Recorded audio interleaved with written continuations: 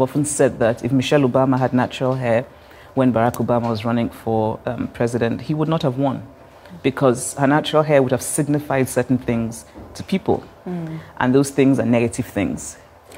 It would signify, that she's some sort of militant, neo-Black Panther. Frightening, angry, angry in a bad way, because, of course, just talking about gender, in some ways, women are not allowed to be angry, particularly Black women. So anger in a Black woman is something that's just a no-no.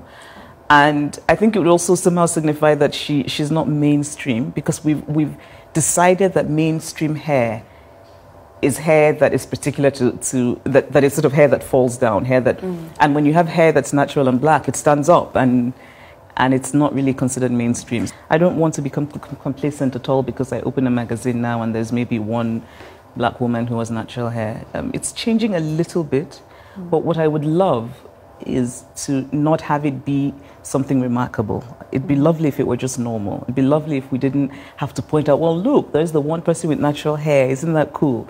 Because in the end, what you want is to be ordinary and normal.